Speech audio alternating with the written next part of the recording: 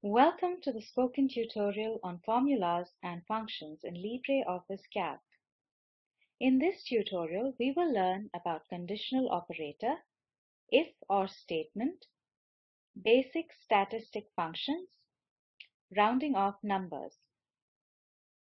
Here we are using Ubuntu Linux version 10.04 as our operating system and LibreOffice Suite version 3.3.4. We have already learned to apply the basic arithmetic operators like addition, subtraction, and average on data. Now let's learn about a few other useful operators. One of the most commonly used operators is the conditional operator. Conditional operators check for the condition applied on the data by the user and then show results in Boolean true or false. Let's open personalfinancetracker.ods. Here, under the heading Cost, we have listed the prices of several items.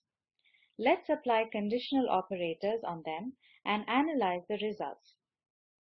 Let's click on the cell referenced as B10 and type condition results inside it. Now, click on the cell referenced as C10. The condition's result will be applied and displayed in this cell. Note that the cost of the house rent is rupees 6,000. The cost for the electricity bill is rupees 800. The cost of house rent is more than that of electricity bill. We can apply different conditions on them and check the results. Click on the cell referenced as C10. In this cell, type the first condition as is equal to C3 greater than C4 and press the Enter key. Since the value in cell C3 is greater than the value in cell C4, the result we get is true. Now, let us change this conditional statement to is equal to C3 less than C4. Press Enter. The result we get is false. In the same manner, you can apply other conditional statements and study the results. These statements are very useful when dealing with large amounts of data. You can also use the if and or condition on data to print the results according to the conditions that holds true.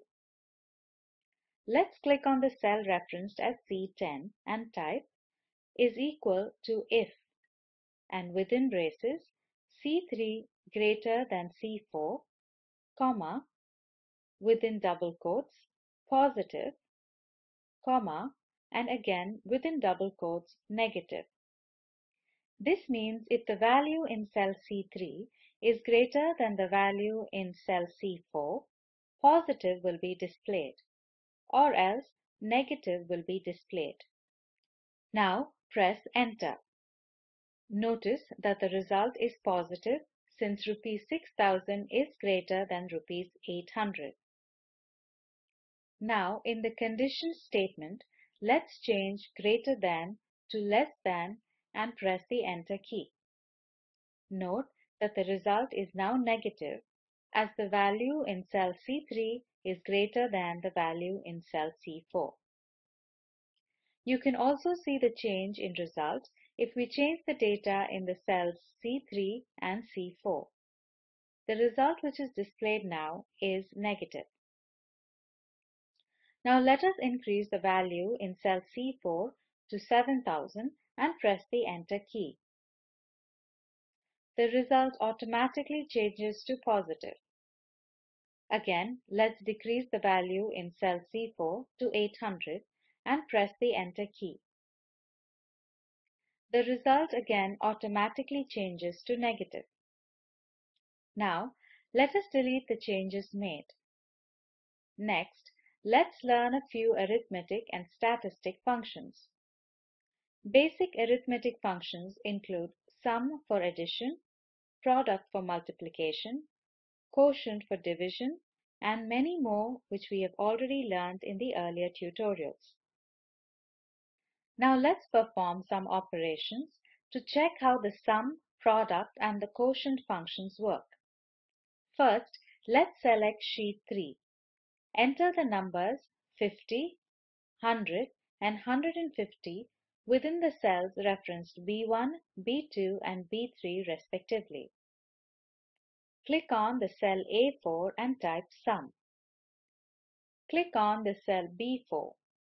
We shall compute the result in this cell. Type is equal to sum and within the braces B1, B2, B3. Press enter. Notice the result shows 300. You can also enter a range of cells like this. Click on B4 again. Now, within the braces, instead of B1, B2, B3, type B1 colon B3, press enter. Once again, the result shows 300. Now let's click on the cell A5 and type product. Click on the cell B5. Here, type is equal to product and within the braces B1 colon B3. Press enter. Notice the result shows 7,50,000. Now let's see how quotient works. Click on the cell referenced A6 and type quotient. Now click on the cell B6. We shall use this cell to compute the result. And type is equal to quotient and within the braces B2, B1. Press enter. You will get the result as 2. That is because 100 divided by 50 gives 2. Similarly, we can perform various arithmetic operations in Calc. Now let's learn how to implement statistic functions. Statistical functions are useful for analysis of data in spreadsheets. For example, functions like count, min, max, median, mode, and many more are statistical in nature. First, let us click on sheet 1.